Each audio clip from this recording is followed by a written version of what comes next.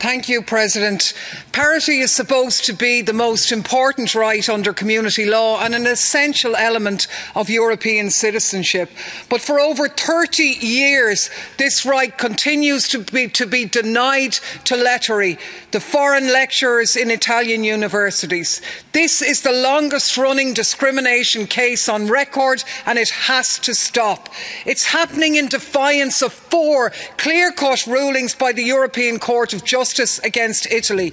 Twice rulings were won by the Commission in infringement and follow-on enforcement proceedings. But the injustice remains, and the working and retired lettery continue to be robbed of their rightful earnings. Now, the Commission told Italy to pay these workers in March. Yet in May, the Italian government brought in a decree law to legislate for extra time. Extra time? Is 35 years not enough?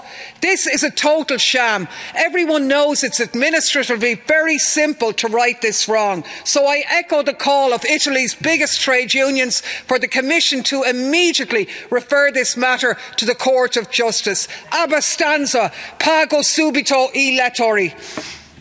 Thank you very much.